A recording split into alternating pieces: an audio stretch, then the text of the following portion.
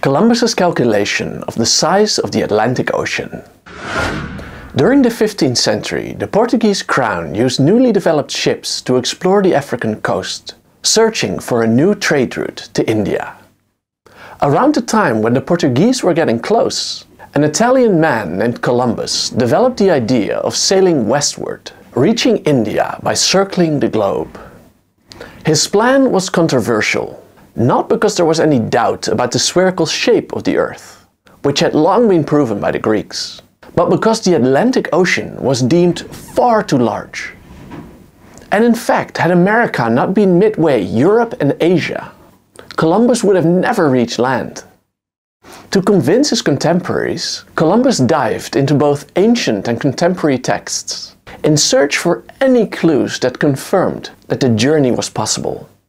And luckily, we can still follow his thinking, since he made notes on the margins of various books, which still exist to this day. And hilariously, we find him here interested in dragons, exotic animals, pearls, of course gold, and also the location of a terrestrial paradise, the Garden of Eden. But most of all, he looked for any information that suggested that the Atlantic Ocean was smaller than was generally thought. By cherry-picking this data in, frankly, unacceptable ways, he found wildly inaccurate results, which he then presented to the courts of Europe. Yet the courts consulted real scientists from his day, who considered Columbus a boastful fool and disregarded his ideas. As a result, the monarchs of Portugal, Spain, England and France were not willing to finance his plans. Until finally there was success. Hey, good to see you. This is Stephan, author of In Search of the Sublime. On this World History channel, we'll trace humanity's relentless pursuit of scientific truth, moral excellence and enlightenment. We'll meet anyone from Mesopotamian astronomers and Indian yogis to Greek philosophers and Enlightenment scientists. And you'll meet them firsthand using primary sources, giving you valuable insights that transcend the surface level understanding you get on other channels. Go check it out for yourself. Let's start. Let's start with some background information. Europe started its exploration of the world in the 15th century. At this time, Europe vastly improved its ships, allowing them to explore the oceans.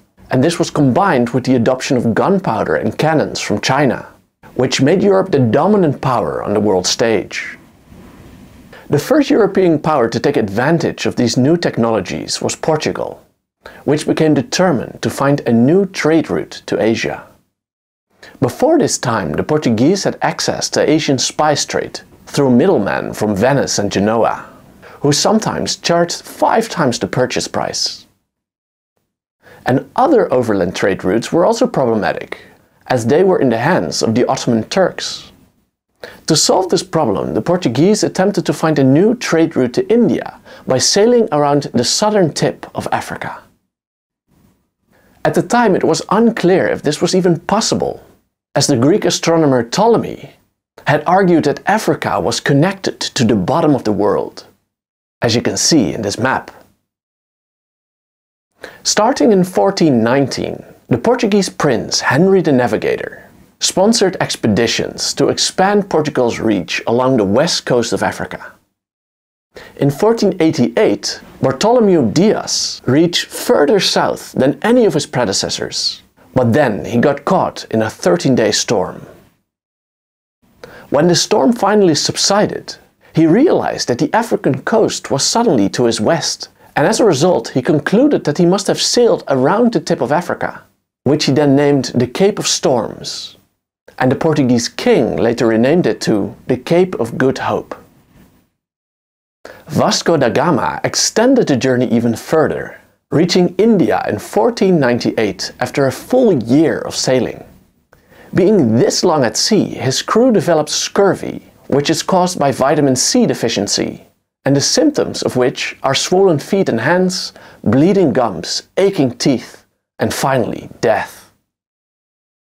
When going ashore in India, the crew was surprised to meet 2 Muslims who were able to answer them in Spanish. And the Portuguese then told them, We come in search of Christians and spices. They then managed to get hold of a large batch of pepper and cinnamon, which they then sold back home, and which made them enough to pay for their expedition 60 times over. On a follow-up expedition in 1500, Vasco da Gama began to use violence to assert his dominance over the Indian Ocean. Most notably, his men bombarded the Indian city of Calicut. And they also captured a ship of Muslim pilgrims who were returning from Mecca, and then he murdered its passengers. A few years later, in 1505, Portuguese India was established, consisting of a string of Portuguese fortresses and cities along the Indian coast. In time, Portugal established colonies all over the world, forming both the first global trade network and also the first global empire.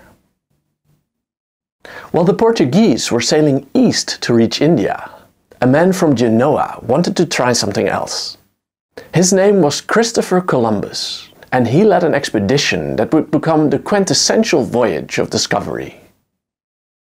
Columbus was born in Genoa, Italy. We also know from descriptions that he was tall, he had a long face, red hair and blue eyes. Unfortunately, we have no contemporary portrait of him. The images we do have are from later centuries, for the age of great Spanish portraiture had yet to come. According to his biographers, Columbus spent much of his early life at sea. In his 20s, he was even caught in a sea battle near Portugal, where the boat that he was on sank, which forced him to swim ashore. And we also read that he went on expeditions all the way to Iceland and also to Guinea in Africa. In the 1480s, he became convinced that he could find another route to India, this time by sailing west. Since the days of the ancient Greeks, intellectuals had known that the Earth was spherical in shape, but the Atlantic Ocean was believed to be too large to reach India without running out of supplies. But Columbus thought differently, based on a few meager clues and a number of irrational guesses. First of all, he had read that Aristotle believed that India could be reached from Spain in just a few days, although Aristotle presented no evidence for this. And the Greek Strabo claimed that some Greeks had even made an attempt to cross the ocean, although they had failed to reach land. There was also contemporary evidence. It was said that a Portuguese sailor had picked up a carved piece of exotic driftwood, which Columbus imagined to be bamboo from India as described by Ptolemy.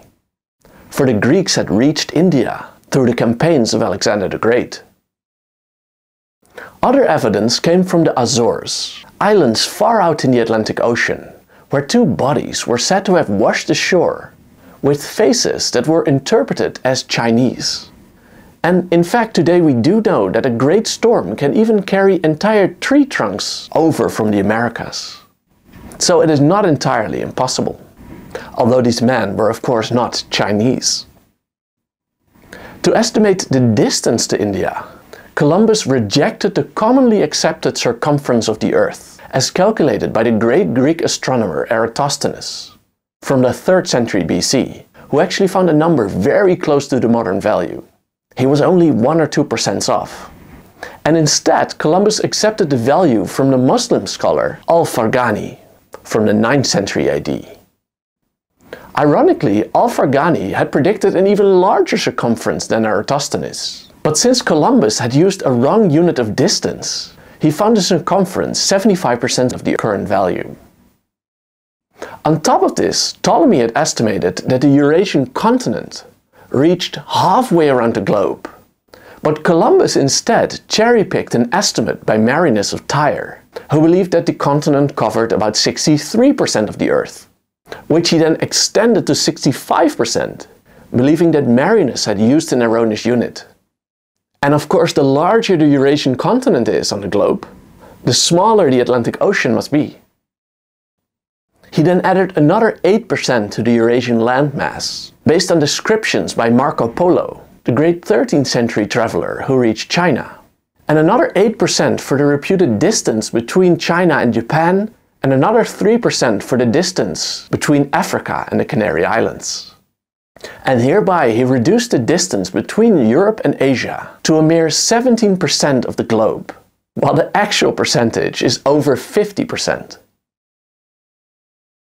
So Columbus cherry-picked the circumference of the Earth to be as small as possible, shrinking the ocean, while preferring the largest possible distance for the length of the Eurasian continent, thereby also reducing the size of the Atlantic Ocean. So basically he did all he could to have the evidence fit his beliefs. We can trace his thinking in the notes that he made in the margins of various books while doing his research. If an author of these books proposed a distance too large for his liking, he wrote down on the side, "Not so." And on another instance we read, "India is near Spain," or "The sea that separates Spain and India is small." Hilariously, in these notes we also find Columbus interested in gold, pearls, elephants, rhinoceroses, and even legendary monsters, including dragons and basilisks. Columbus's next task was to convince one of Europe's rulers to finance his expedition. But this turned out to be one of the hardest things he would ever do in his life. For 8 years, Columbus lobbied at royal courts, but his plans kept being rejected on the grounds that his calculations were just far too optimistic. Later in his life, he would often look back with bitterness at the ceaseless rejection and ridicule that he faced during those years. He made the first offer to the Portuguese king Dom João II. A historian present at the Portuguese court called Columbus, quote, "very boastful in his affairs," and the king gave him, quote, "small credit." We read, "They all considered the words of Christophe Colomb, or Columbus, as vain, simply founded on imagination, or on things like that Isle Cipango, meaning Japan, of Marco Polo." His second attempt was with the monarchs of Spain, the couple Isabella of Castile and Ferdinand of Aragon. But they were at the time busy reconquering Granada from the Arabs. They did allow a commission to examine his proposal, but, quote, "all of them agreed that what the Admiral, that is Columbus, said could not possibly be true." But contrary to what appeared to most of them, the Admiral persisted. They said that the plan, quote, "rested on weak foundations and appeared uncertain and impossible to any educated person." Despite the negative outcome, the king and queen did advise Columbus to try again after the war with Granada. Meanwhile, Columbus sent his brother Bartholomew to England, where the counselors of the king there, quote, "made game of what Columbus said, and held his words to be in vain." And his brother next went to France, where the reaction was also negative. When Columbus was about to give up and leave Spain, a friend at the Spanish court offered to finance his fleet, after which the king and queen finally endorsed his plans. Columbus was given 3 ships called the Niña, Pinta and Santa Maria, and also a crew of 90 men, and they packed provisions for at least 1 year. Isabella and Ferdinand also gave Columbus, quote, "royal letters of recommendation for the Grand Khan," the perceived title of the leader of China. This was the title when Marco Polo visited China, when China was ruled by the Mongols, and also for all the kings and lords of India. Columbus described his journey in his diary, titled "Book on the First Navigation and Discovery of the Indies."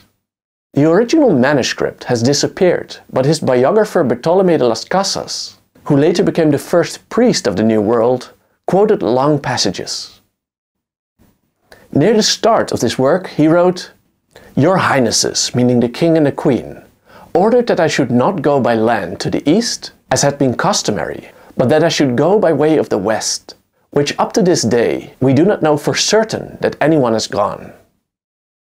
Your Highnesses gave orders to me that with a sufficient fleet I should go to the said parts of India, and for this they made great concessions to me, and ennobled me, so that henceforward I should be called Don, and should be Chief Admiral of the Ocean Sea, perpetual Viceroy and Governor of all the islands and continents that I should discover and gain, and that I might thereafter discover and gain in the Indian Ocean, and that my eldest son should succeed and so on for generations to generations forever.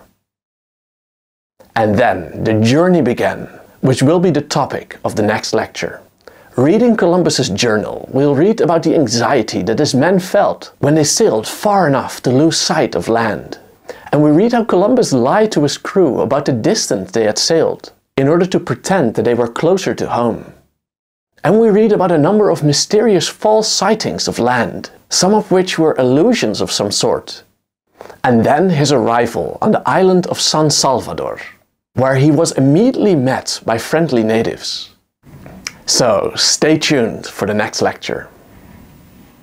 And by now, if you want to read more about these voyages of discovery or any other topic from world history, read my book In Search of the Sublime. You can read it completely for free on worldhistorybook.com, or you can buy a physical copy on Amazon. See you next time. Bye bye.